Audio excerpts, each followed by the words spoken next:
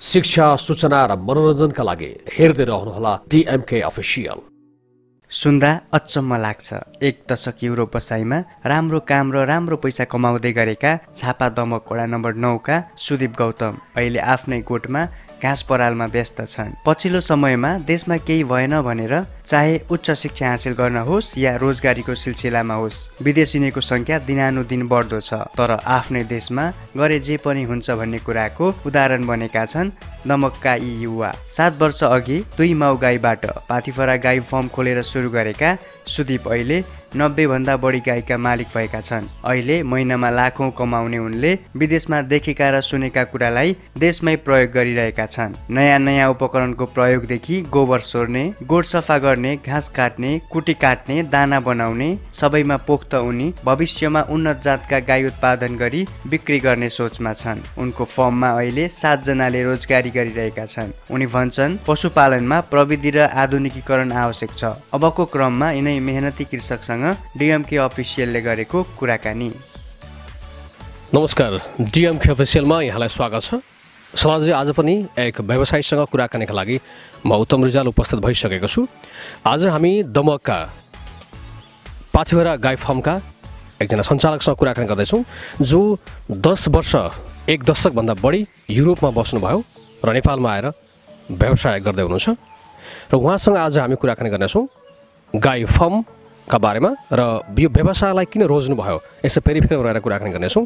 किनकि धेरै मानिसहरू, धेरै युवाहरू रोजगारीका क्रममा युरोप जाने सपना बुनेका हुन्छन् र युरोपतर्फ नेपालबाट धेरै युवाहरू गइरहेको अवस्थामा उहाँ एक दशकभन्दा बढी समय युरोपमा बस्नुभयो, तर नेपालमै केही गर्नुपर्छ आफ्नो देशमा भनेर आउनुभएको छ र 100 को हाराहारीमा गाई उहाँको फार्ममा रहेका छन्। अहिले उहाँ हुनुहुन्छ झापा दमकका सुदीप गौतम।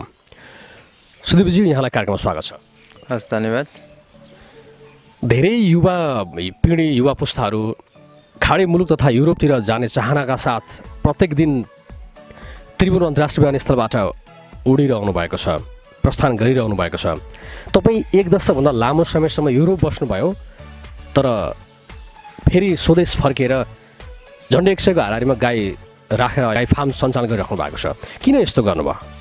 त्यो गर्नुको खास औचित्य चाहिँ के थियो भनेदेखि अब आफ्नो ठाउँमै आफू इस्टाब्लिस हुँ होइन, मान्छेले आफ्नो नामले चिनोस्, कामले चिनोस् भन्ने सोच राखेर गरेको खास।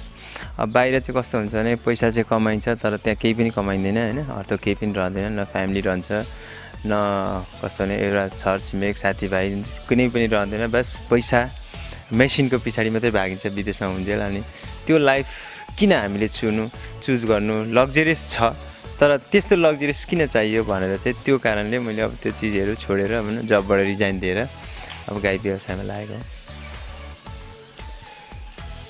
आफ्नै देशमा फर्केर आउनुभन्दा अगाडि तपाईँले एउटा युरोपमा सपना देख्नु भएको थियो होला। त्यो सपना र यहाँ तपाईँ आएर अहिले काम सुरुवात गर्दाखेरिलाई कसरी हेरिराख्नु भएको छ अहिले? होइन, पहिलेको सपना कस्तो थियो भने अब जस्ट राम्रो स्कुल पढियो होइन, प्राइभेट सेक्टरमा पढियो, इङ्ग्लिस मिडियम। अनि अब के गर्ने भन्दाखेरि अब यति राम्रो पढेकोले त युरोप जाने एक खालको छ, अहिले पनि छ अहिलेको जेनेरेसनमा होइन। अनि त्यो भएपछि युरोपै जाने उहीँ गर्ने भन्ने खालको भयो। गइयो पनि अब US गभर्मेन्टकै अन्डरमा मैले जब गरेको, कलिसन फोर्समा हो। तपाईँको लगभग त्यो जब पाउन पनि धेरै स्ट्रगल गरेर पाएको, त्यति इजिली पाइँदैन होइन, अब प्रायः कमै छन्। अब पाएको खण्डमा पनि जब आफूले काम गरियो 4-5 वर्ष 2-4 जस एउटा समय जब बितायो, त्यहाँबाट आफूलाई फिल हुन थाल्यो केही पनि छैन होइन, लाइफ जहिले मेसिन जस्तो एउटा एभ्रिडे रुटिनमा चल्छ। अनि पैसा हुन्छ, पैसा त हुँदा म त्यतिखेर सिङ्गलै थिएँ। अनि पछाडि बिहे गरिसकेपछि पनि मैले 1 इयर चाहिँ जब कन्टिन्यू गरेँ, त्यस पछाडि मैले रिजाइन दिएको जबबाट। अनि अब त्यही हो, अब वहाँनेरिको लग्जरियस चाहिँ यहाँ छैन, हुन त अब अहिले पनि छैन होइन, तर फ्युचरमा चाहिँ छ, पोटेन्सियल छ यो क्याटल फार्ममा। अब अहिले चाहिँ मान्छेले एग्रिकल्चर भन्ने बित्तिकै अब फोरी काम होइन गर्नु हुँदैन भन्ने खालको सोच रहेछ। तपाईँ ह्युमेनले खाने चिज के हो? मेसिनरी त होइन होला, एग्रिकल्चरै हो प्रोडक्ट। अब एग्रिकल्चरलाई चाहिँ हाम्रो नेपालमा प्रायः अहिले जस्ट नेताहरू होइन, अब भनौँ न कर्मचारीहरूले फोकस चाहिँ गर्नुहुन्छ, तर मौखिक मात्रै गर्नुहुन्छ, व्यवहारमा हुनुहुन्न होइन। अब यो चिजले के गर्छ भने सपोर्ट गर्ने तर पर्दाखेरि चाहिँ खुट्टा तान्ने खालको काम भइरहेछ हाम्रो देशमा। अनि अब अहिले त अब जब सबै नगरमा यस्तो यस्तो कुराहरू आएको छ हुन्छ। अब हामीलाई भन्नु चाहिँ दुनियाँले के भन्छ भने सुदीपले सब्सिडी ल्याएको छ नेपाल गभर्मेन्टबाट ल्याएर गरेको छ, तर मलाई अहिलेसम्म कुनै पनि त्यस्तो खालको सब्सिडी मैले भनौँ न क्यासमा लिएको छुइनँ। भन्दाखेरि 2069मा त्यो युवा लक्षितको लागि एउटा जिल्लाले गरेको कार्यक्रममा चाहिँ सपोर्ट दिएको थियो, त्यो सपोर्ट हो। अब सपोर्ट भने इन्करेज हो, हामीलाई भनौँ न गभर्मेन्टले पैसा दिएर पुलअप गर्ने त होइन होइन। तर के छ भने यसपालि मलाई चित्त नबुझेको कुरो चाहिँ नेपाल गभर्मेन्टसँग चाहिँ के भने अब एउटा नाति यही फर्मको लागि मैले 2-4वटा इक्विपमेन्ट ल्याउँदाखेरि मैले 47% भ्याट तिर्नु परेको छ क्या। अनि एग्रिकल्चरलाई सपोर्ट गर्ने के कुरामा त मुखले मात्रै गर्ने, व्यवहारमा चाहिँ के छ त हो त्यो कुराहरू छ होइन। अब ट्रेडलाई पक्रिन भन्दाखेरि नेपालमा यस्तो खालको फर्महरू गरेको छैन। अब नेपालमा यस्तो चाहिँ इक्विपमेन्ट्सहरू सप्लाई नै भएको छैन। हुन त ठुलो इक्विपमेन्ट छैन, तर के भने लिनु त पऱ्यो नि। अब यिनीहरूको लागि त काम त गर्नु पऱ्यो। अब ल्याउँदाखेरि 48% 47% मैले ड्युटी भ्याट तिरेर ल्याउनु परेको छ क्या। त्यो साह्रो मलाई एउटा चित्त नबुझेको दुःख थियो। हुन त अब कुरा गरियो, गर्ने ठाउँमा गरियो। अब हाम्रो जस कर्मचारीहरू आउनुहुन्छ कृषिमा त 1% छुट हुन्छ नि, मुखले भनिदिनुहुन्छ चिया खाइदिनुहुन्छ होइन, जानुहुन्छ। भोलि व्यवहारमा उतिँदा चाहिँ सबैजना आफ्नोबाट छुट्ने काम मात्रै भइरहेछ। अनि वास्तवमा यदि नेपाल सरकारले गर्ने हो भनेदेखि क्याटल फार्मको लागि या कुनै पनि एग्रिकल्चर इक्विपमेन्ट्सको लागि चाहिँ टोटल्ली फर एनिमल्स भनेर चाहिँ जुन चाहिँ कानुन बन्छ हाम्रो, त्यहाँनिर किन उनीहरूले मेन्सन गर्दैन? एउटा दुईवटा चिजको मेन्सन गर्ने अनि त्यो कर्मचारीलाई घुस खाने ठाउँ बनाइदिने, त्यसरी त हुँदैन। हो त्यस्तो चाहिँ खालको काम हाम्रो देशमा हुन्छ। तपाईँलाई पनि थाहा होला होइन, प्रायः ठाउँमा जहीँ पनि जुनसुकै क्षेत्रमा जानुहोस्, तपाईँ नापिया जानुहोस्, नगरपालिकामा जानुहोस् होइन, एउटा उसमा जानुहोस्, के अरे हाम्रो लाइफ स्टकको कार्यालयमा जानुहोस्, त्यो खाले काम मात्रै हुन्छ। सरकारबाट जुन आशा अपेक्षा गर्नुभएको थियो त्यो अनुसार र उहाँहरूले भनेअनुसार तपाईँले अहिलेसम्म केही पनि पाउनु भएको छैन होइन। सरकारले हामीलाई दिने भनेको त मैले अघि पनि भने नि, जस्तै हामी गर्छौँ, हाम्रो इन्भेस्टमा गर्छौँ, तर सहज वातावरण हुनु पऱ्यो। हामीलाई जस्तै कसरी गभर्मेन्टले पैसा दिएर हामीलाई पुलअप गर्ने, जस्तै इक्विपमेन्ट चाहिन्छ या भनौँ न अब सामानहरू चाहिन्छ। जस्तै सेक सिमेन्टमा नेपाल गभर्मेन्टले मलाई सपोर्ट गरेको हो, तर सेक सिमेन्टलाई मेन्टेन गर्नु नाइट्रोजन चाहिन्छ भन्दाखेरि नाइट्रोजन भनेको तपाईँको जस्ट भनौँ न एउटा स्ट्रो आधा घन्टा भएन भने त्यो डिस्ट्रोय जिरोमा हो। नेपाल गभर्मेन्टले तपाईँको पर डोज एराउन्ड 10,000 भन्दा ज्यादा इन्भेस्ट गरेर ल्याएको छ। अब त्यो चिजलाई मेन्टेन गरौँ न भन्दाखेरि अब त्यो चिज छैन क्या। त्यसरी हुन्छ त भनेको त्यत्रो चिज तपाईँको खरबौँ रुपियाँ लगाएर ल्याएको चिज त जिरोमा गएन, डिस्ट्रोय भएन। हो त्यो खालको काम चाहिँ भइरहेछ क्या अहिले। यो नगर यो के वडा के भन्छन् नि, होला कर्मचारी पालन र सरकारीको यो के अरे हाम्रो नेताहरूलाई चल्नलाई चाहिँ सहज वातावरण भएको होला, तर किसानलाई चाहिँ 0% पनि छैन सपोर्ट। यो कुराले चाहिँ राज्यले केही नदिइराखेको अवस्थामा पनि तपाईँले एउटा सोच बनाउनु भयो र अहिले 100को हाराहारीमा गाई तपाईँकामा छन्। यतिखेरसम्म आइरहँदा मैले नगर्ने काम गरेछु कि भन्ने लागेको छैन? होइन, नगर्ने काम त यस्तो मैले राज्यको लागि गरेको काम होइन, मेरो लागि हो होइन। मैले आफ्नो लागि फर्म गरेको मेरो व्यवसाय हुनलाई। र के छ भने किसान कहिले पनि फेलियर हुनै सक्दैन। ऊ त आफ्नो चिज पैदा गर्छ, उसलाई किन मलाई गाडी खानु परेको छैन, मोबाइल खानु परेको छैन, मैले खाने चिज म आफै प्रडक्ट गर्छु भने म फेलियर कहिले पनि हुन्न। होला म लग्जरियस राम्रो कारमा हिँड्दिनँ होला होइन, मलाई प्लेन चढ्नु छैन, अनि किन मैले त्यो सपना देखेर हिँड्नु र? म जे छु ज्यान हुन्छु म, तर यही क्षेत्रबाट। तर म यति नै हो, लाइफ स्टकको जस्तै क्याटल फार्म या कुनै पनि एग्रिकल्चर चाहिँ वास्तवमा किङ हो क्या कुनै पनि ठाउँको। त्यो चाहिँ हाम्रो राज्यले नबुझेको मात्रै। तर एग्रिकल्चर लगभग देशमा मासिएको अवस्था छ अहिले। अब यो जुन चाहिँ भूमि माफियाहरू हुनुहुन्छ उहाँहरू होइन, अब यो प्लटिङहरू गर्ने जति पनि छ, यो चिजले चाहिँ वास्तवमा ह्याम्पर पारेको छ। अब तर राज्यले हामी किसानलाई त्यस्तो ठुलो सपोर्ट गर्नु पर्दैन। हामीलाई चाहिँ जस्तै चाहिने इक्विपमेन्ट्सहरू इजिली एक्सेस होस् होइन। अब त्यो जस्तै कानुन बन्दाखेरि किसानको हितमा पनि कानुन बनियोस्, ती कुराहरू हुन्। अब कानुन हो मौखिक तपाईँको हाम्रो गफ हुन्छ, भरे कार्यालयमा जाँदाखेरि त्यो केही पनि कानुनमा छैन। अनि लास्टमा के हुन्छ लु भन्नुहोस् त, कानुनमा जे लेखिएको छ त्यो हुन्छ नि। अनि कानुन विपरीत गर्नु पऱ्यो भने ल कति खुवाउने त भन्ने कुरो आउँछ। अब हामी दिनको 100-150 लिटर 200-400 लिटर दुध बेच्नेले कति खुवाउने त? उहाँहरूको खानेको त लिमिट छैन। अनि त्योभन्दा नगर्नु बेस्ट हो नि। तर जस्तै मेरो सपना जस्तै मैले एउटा दमक नगरपालिकालाई दुध पुर्याउनु सोच थियो भने मैले गएर खुम्चेर एउटा टोललाई मात्रै पुर्याउने खालको मात्रै भइयो क्या। हामी लार्जमा जानु सकिएन। लार्जमा जानको लागि चाहिँ त्यस्तो चिजहरूमा चाहिँ गभर्मेन्टले अलिकति पहल गर्नु पऱ्यो। ठुलो किसान हेर्नु पऱ्यो, मान्छे काम गर्ने जेन्युन फ्याक्ट भन्ने चिन्नु पऱ्यो। अब तपाईँको काम गर्ने किसान फर्ममा हुन्छ, नगर्ने ब्यागमा उसको गाई भैँसी सबै गाईमा ब्यागमा हुन्छ, उसँग मात्रै कुराहरू हुन्छ। हो त्यो खालको चाहिँ अब राज्यले सोच्नु पऱ्यो। युरोपको कुन कुन देशमा रहनुभयो तपाईँ 1 दशकसम्म युरोप रहँदा? अनि खास चाहिँ म साउथ अफ्रिका हो बसेको होइन। अब हाम्रो त्यो चाहिँ अब युएस गभर्मेन्टकै हो, डिपार्टमेन्ट अफ युनाइटेड स्टेटको अन्डरमा मैले काम गरेको होइन।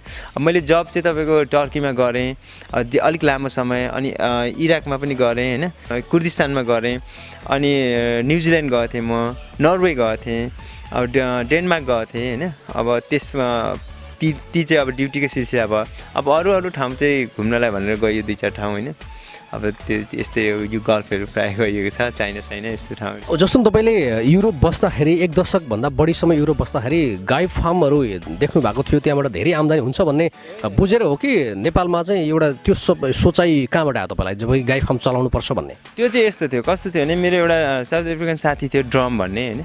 त्यो साथी चाहिँ साउथ अफ्रिकामा म जाँदाखेरि अब त्यो टाइममा म इराकमा थिएँ। इराकमा हुँदाखेरि म अब हाम्रो आरएनआर चाहिँ 28 डेजको हुन्थ्यो। आरएनआर उहाँ मनाउनु जाँदाखेरि उसको फर्म लिएर गएको थिएँ क्या। अनि उनीहरूको त्यो लाइफ स्टाइल र लग्जरियस देखेर चाहिँ म चाहिँ इम्प्रेस भएको। अनि आखिरमा हाम्रोसँग नि जग्गा छ, त्यत्रो जमिन त छैन, नेपालको किसानहरूसँग त्यहाँको जस्तो जमिन त हुनु सक्दैन होइन।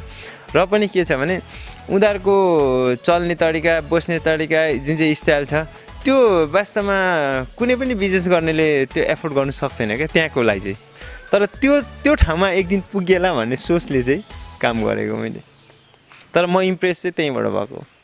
अनि अब हाम्रो नेपालमा आएर के गर्ने भन्दाखेरि अब आफ्नो बाबुआमाले पुरानो के गर्नुभएको छ भन्दाखेरि अब गाई गर्नुभएको छ होइन। खास चाहिँ मैले अब यो पर्क फार्मको बारेमा, पर्क यो छ नि मिटमाट उयसको बारेमा चाहिँ स्टडी गरेको थिएँ। तर अब आफ्नो एउटा रिलिजन होइन, आफ्नो ठाउँ सोसाइटी सबै थोकलाई हेर्दाखेरि क्याटल नै मैले चुज गरेको कारण चाहिँ त्यही नै। अहिले तपाईँको गाई फार्ममा कतिवटा गाईबाट दुध लिइरहनु भएको छ तपाईँले? अहिले मसँग त्यही दुना गाई चाहिँ 30-32वटा छन्। त्यति नै मिल्किङ काउ चाहिँ। मेसिनबाट दुध दुहुनुहुन्छ तपाईँ होइन? मेसिनबाट। मेसिन कहाँबाट ल्याउनु भयो? यो मेसिन चाहिँ खास स्विडेनको हो होइन। डिलेबल भन्ने कम्पनी इन्डियामा छ। अब यसमा चाहिँ 2000 कहिले भनेदेखि 14मा होला, 14-15मा जुन चाहिँ नेपाल सरकारले फर्स्टचोटि सब्सिडी खोलेको थियो, त्यसमा चाहिँ मैले यो मिल्किङ मेसिन हुन्छ गभर्मेन्टले सपोर्ट गरेको। यसमा चाहिँ तपाईँको गाई फार्ममा भएका यी गाईहरू कुन कुन देशबाट आयातित होलान्? कुन देशमा उत्पादन भएका गाई हुने? अहिले चाहिँ मसँग प्रायः ब्रिड्सहरू प्रायः सबै जर्सी पनि, हल्स्टाइन पनि न्युजिल्यान्डको छ। योभन्दा अगाडिको लटको चाहिँ मसँग इन्डियन थियो, त्योभन्दा अगाडिको चाहिँ नेपालको थियो। नेपालबाट सुरुवात गर्नुभयो, अहिले न्युजिल्यान्डसम्म पुग्नु तपाईँ? ब्रिड्समा चाहिँ न्युजिल्यान्डको ब्रिड्सहरू चाहिँ राम्रो छ देख्दाखेरि होइन। अझै पनि म यसको रिजल्ट चाहिँ आउट भइसकेको छैन। तर यिनीहरूको भनेको सानै अहिले भर्खर 6-7 महिनाको बाछीहरू छ मसँग न्युजिल्यान्डको। तपाईँसँग भएको गाईहरूमा अहिलेसम्म म्याक्सिमम दुध कति लिटरसम्म दुहुनुहुन्छ एउटा गाईबाट एक दिनमा? अब एउटा गाई छ तपाईँको मेरोमा, त्यो इन्डियाबाट पहिले ल्याएको मैले, त्यो 40 लिटर दैनिक थियो उसको, त्यो गाईको प्रोडक्सन होइन। त्यही हो म्याक्सिमम मेरोमा अहिले 40 हो प्रोडक्सन। एउटा गाईले डेली प्रोडक्सन गरेको म्याक्सिमम त्यही छ। बजारमा तपाईँले दुध कसरी सप्लाई गर्दै हुनुहुन्छ अहिले? मेरो बजार चाहिँ फेरि अलिक अर्कै खालको छ होइन। मेरो पोस्टपेड छ बजार चाहिँ। पहिले कुपन बेच्छु 1 महिना अगाडि नै, अनि त्यहाँबाट अनि एडभान्समा पैसा लिन्छु कस्टमरहरूसँग। उहाँहरू एप्रिसिएट हुनुहुन्छ होइन। अनि त्यहाँबाट चाहिँ दुध लगेर डेली बिहान आधा घन्टा बेलुका आधा घन्टा बेचिन्छ। दुधको मार्केट चाहिँ अहिले चाहिँ भर्खरै हामीले पहिले चाहिँ ओपनिङै हामीले 60मा गरेको हो। जुन टाइम कि दमकमा 45 रुपियाँ हुँदाखेरि मैले दमकमा 60मा ओपनिङ गरेको दोकान। तर अहिले चाहिँ बिचमा आएर त्यो कति मैले 3-4 वर्ष 5 वर्ष चाहिँ दुध त्यसरी नै बेचेँ।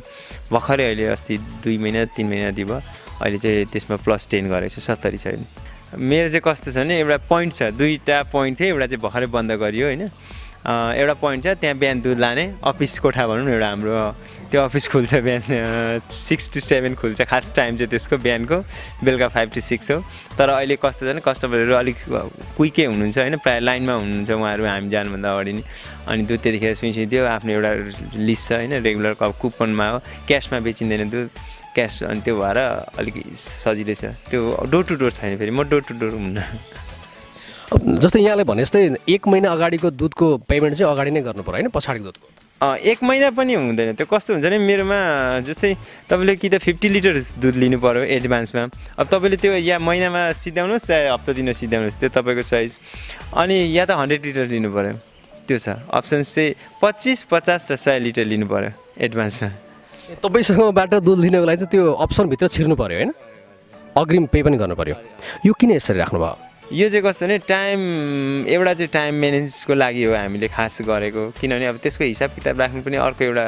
एकाउन्ट राख्नुपर्छ अब मेन पावरको तपाईँलाई थाहा छ अब नेपालमा होइन बाउ छोरासँगै निस्किन्छन् घरबाट बाउ के अरे लेबर खोज्नु छोरो रोजगार खोज्नु निस्किन्छन् त्यस्तो खालको ठाउँ भइएको छ अहिले नेपाल अनि त्यो सबै म्यानेज गर्नलाई अनि अर्को के छ भन्दाखेरि अब मेरो कस्टमर कति छ त भन्ने कुरो पनि हामीलाई थाहा भयो मेरो दुध मन्थली सेलिङ कति हुँदैछ धेरै कुराहरू छ कस्टमरहरूलाई सेफ भयो उहाँहरूले जस्तै रेगुलर मन्थली बेसमा मसँग बुक गर्नुभयो अब बिचमा कहिले काहीँ बिरामी हुनुभयो या उहाँको केही कार्यक्रममा आयो दुध लानु भएन भने मलाई जानकारी गराइराख्नु परेन उहाँहरूसँगै छ त्यसको की पनि नआएपछि त उहाँसँग कुपन र अब कस्टमरलाई पनि फाइदा छ यसमा होइन हामीलाई पनि फाइदा छ हामीलाई अलिकति एडभान्स पेमेन्ट पाइयो वास्तवमा यो हामीलाई भन्दा पनि ठुलो फाइदा चाहिँ कस्टमरहरूलाई छ लगानी कति पुर्याउनु भएको छ अहिलेसम्म होइन लगानी त हामीले त्यस्तो धेरै पुर्याएको छैनौँ अब 2टा गाईबाट थालेको हो होइन अहिले यति छ यही हो इन्भेस्ट अब क्यापिटलहरू होला अब 1, 1.5, 2 जति जस्तो यो प्रोजेक्ट चल्दा चाहिँ 5 जति चाहिँ लाग्छ होला तपाईँले सोचे जस्तो बनाउनका लागि हजुर नेपाली युवा पुस्ता धेरै मैले अघि पनि भने त्रिपुरा अन्तर्राष्ट्रिय विमानस्थलबाट अहिले पनि उड्नको लागि छिर्दै हुनुहुन्छ होला के भन्नुहुन्छ त्यो युवा पुस्तालाई तपाईँ होइन हाम्रो युवाहरू त त्यही त हाम्रो युवाले कस्तो खालको छ म पनि थिएँ अस्तिको दिनमा मेरो पनि सपना के थिएन युरोप जाने वहाँनिर अब होइन जस्ट मिलिट्रीमा हुने अब म ब्रिटिस आर्मीमा पनि ट्राई गरेको थिएँ पहिले अब त्यस्तोमा मेरो पनि थियो सपना तर के थियो भने त्यो हामी अननोन भएर आफ्नो बारेमा नजानेर रहेछ होइन अब के भन्छ भने अब त लगभग नेपालीहरूलाई थाहा पनि भइसक्यो धेरै नेपालीहरूलाई थाहा भइसक्यो आखिरमा पैसा त उहाँहरूले कमाउनुहुन्छ सेभिङ 0 छ अझै पनि भएको फ्यामिली उहाँहरूले लस गरिरहनु भएको छ आफ्नो भएको प्रपर्टी गइरहेको छ त्यस्तो त्यो सबै रिस्क उठाउनलाई विदेश गएर त्यो मतलब पे स्लिप मात्रै हो तपाईँको चाहे उहाँहरूले 50, 100, 200, 2 कति कमाउनुहुन्छ त्यो पे स्लिपमा मात्रै कमाउनुहुन्छ तर सेभिङ चाहिँ 0 छ उहाँहरूको होइन त्यसको लागि चाहिँ किन हामी देखाउटी जिन्दगीमा बाँच्छौँ मेरो स्ट्यान्डर्ड मेन्टेन गर्नलाई मैले किन विदेश जानुपर्छ भन्ने चाहिँ खुद युवाले आफैले सोच्नु पर्यो क्या जस्तै मैले बाइकमा हिँड्नुपर्छ या साथीभाइसँग गएर पार्टी गर्नुपर्छ भन्ने खालको स्ट्यान्डर्ड मेन्टेन गर्नलाई हामीले आफ्नो जिन्दगी नै विदेशमा बिताइदिने त्यो त सोच्नु पऱ्यो नि त युवाले खुद सोच्नु पऱ्यो अब उहाँहरू त्यही छ हुन त उहाँहरू जानुहुन्छ यदि बिहे गरेर जानुभएको छ भने सायद आउँदा उहाँहरूले आफ्नो मिसेस भेट्नुहुन्न होइन यदि भेट्नु भयो भने पनि त्यस्तै केसमा भेट्नुहुन्छ अब पठाएको पैसा त प्रायः कमै होला अहिले भेट्ने साथीहरू होइन जस तपाईँहरूले पनि एनालाइज गर्नु सक्नुहुन्छ 50% पनि पाउँदैन अहिले अनि उनीहरूको एउटा लाइफको पुरा गोल्डन टाइम बाहिर बिताए रोग लाग्यो भने अनि फेरि फर्केर आउनुहुन्छ त्यो किन रोग लाग्नुभन्दा अगाडि चाहिँ आफ्नो ठाउँमा गर्दा हुँदैन र अहिले तपाईँको गाई फार्ममा 30वटा गाईबाट दुध लिइराख्नु भएको छ तपाईँले कति इन्कम गर्दै हुनुहुन्छ यो अहिलेको समयमा मेरो इन्कम त मैले अघि तपाईँलाई भने होइन अब मान्छेले कस्तो छन् भने अहिले किसानहरू मैले 10वटा गाई पालेको छु दिनको 100 लिटर दुध बेच्छु अनि यति कमाइ भएको छ भने त्यो सब बुसेट हो हेर्नुहोस् किनभने क्याटल फार्मको इन्भेस्ट भनेको तपाईँले 1 वर्ष 2 वर्ष या 5 वर्षमा हुँदैन यसमा त कम्तीमा तपाईँले 10-15 वर्ष बिताउनुहोस् जब तपाईँको टोटली जेनेरेसन चेन्ज भएर यहाँबाट ब्रिडिङ गरेर अब राम्रो ब्रिडमा जानुहोस् कि त ह्युज इन्भेस्ट गर्नुहोस् सुरुमै जुन हामी खालको किसानले गरेकै 2 वर्षमा मैले यति कमाइ भयो भन्नु चाहिँ त्यो हुँदैन होइन त्यो वास्तवमा यथार्थ कुरो होइन अब मैले भनेर पनि केही हुनेवाला छैन त्यसमा बुझ्ने साथीहरूले बुझ्छन् नबुझ्नेले गलत मेसेज पाएर बेकारमा स्टार्ट मात्रै गरिदिनुहुन्छ फार्म होइन गलत मेसेज पनि नजाओस् तर के छ भने क्यापिटल हो जस्तै मैले क्यापिटल भ्यालुएसन गर्नु भने मेरो महिनाको सायद 1.5 लाख रुपियाँ होला क्यापिटल, तर त्यो क्यासमा त मैले अहिलेसम्म बदलेको छैन नि त। तर इन्भेस्ट भनेको जस्तै मैले अघि नै भने मेरो 5 देखि 7 जब इन्भेस्टमा पुग्छ अनि मात्र मेरो इन्कम सुरु हुन्छ, तर त्यहाँ चाहिँ लिमिट छैन इन्कमको फेरि, किनभने त्यो टाइममा मैले इन्भेस्ट गर्नु पर्दैन। त्यो हो सर यो क्याटल फार्मको चाहिँ खास। तपाईँको यो गाई फार्मबाट कति वर्ष पछाडि चाहिँ अन्य फार्महरूलाई अथवा फार्म सञ्चालन गर्न चाहनेहरूको लागि बेच्न सक्नुहुन्छ तपाईँले? अब मैले यस्तो मसँग भएको न्युजिल्यान्ड ब्रिड्सहरू अब मैले 2 वर्ष अब अरू किसानलाई मैले दिने, किनभने म पहिले दह्रो हुनु पऱ्यो अनि यिनीहरूमा मैले जस्तै स्टडी टाइममै छु म अझै पनि। अब यो ब्रिड्सले कतिको यिनीहरूको ल्याक्टेसन रेट के छ होइन त्यो बुझ्नु पऱ्यो, भनेको भरमा भन्दा नि गरेर चाहिँ हुनु पऱ्यो नि। अनि यो ब्रिड्स हाम्रो ठाउँमा सक्सेस हुन्छ कि हुँदैन अब त्यो कुरो बुझ्ने अझै पनि हामी त्यसमै काम गरिरहेको छौँ। अब एउटा किसानलाई मैले ढाँटेर या ठगेर केही पनि हुनेवाला छैन। अब त्यस्तो खालको नराम्रो खालको गाईहरू बरु म होइन भनेर साथीहरूलाई नराम्रो भन्नाले अब मसँग पनि अहिले पनि 10-15 लिटरभन्दा तल दुध दिने गाई चाहिँ छैन। तर मेरो लक्ष्य भनेको चाहिँ तपाईँको कम्तीमा नि एभरेजमा हामीलाई भनेको 12,000 8,000 लिटर भनेको लगभग 20देखि माथि एभरेजमा दुध आउने गाई चाहियो। त्यो चाहिँ हामीले काम गर्नु पर्यो र बन्छ फेरि त्यो सम्भव छ नेपालमा। समय दिनुभयो तपाईँलाई धेरै धन्यवाद। तपाईँको यो गाई फार्म तपाईँले जुन सोचका साथ सञ्चालन गर्नुभएको छ तपाईँको सोचाइ पुरा होस् र धेरै युवाहरूलाई एउटा मैले पनि देशमा केही गर्नुपर्ने रहेछ भन्ने सोचाइ रहन सकोस्। यहाँलाई धेरै धन्यवाद। हस् धन्यवाद। आदरणीय दर्शक महानुभाव, मैले आज कुराकानी गरेँ झापा दमकमा बसेर गाई फार्म सञ्चालन गर्दै आउनुभएका सुदीप गौतमसँग, जो 1 दशकभन्दा बढी समय युरोपका विभिन्न मुलुकहरूमा रहनुभयो र पछिल्लो क्रममा मैले आफ्नो जन्मभूमिमै आफ्नो देशमै फर्केर केही गर्नुपर्छ भन्ने उच्च मनोबलका साथ त्यो सोचाइका साथ नेपालमा आउनुभयो र आफ्नो झापा जन्मस्थान जन्म जिल्ला आफ्नो ठाउँमा आएर अहिले 100 को हाराहारीमा गाई फार्ममा रहेका छन् र गाई फार्म सञ्चालन गर्दै आउनुभएको छ। उहाँसँग कुराकानी गरेर फेरि पनि आगामी दिनमा यस्तै विभिन्न व्यवसायहरूसँग कुराकानी गर्नेछु। तबसम्मको लागि म उत्तम rijal चाहन्छु। नमस्कार। यस्तै भिडियोहरू हेर्नका लागि सब्स्क्राइब गर्नुहोला DMK अफिसियल।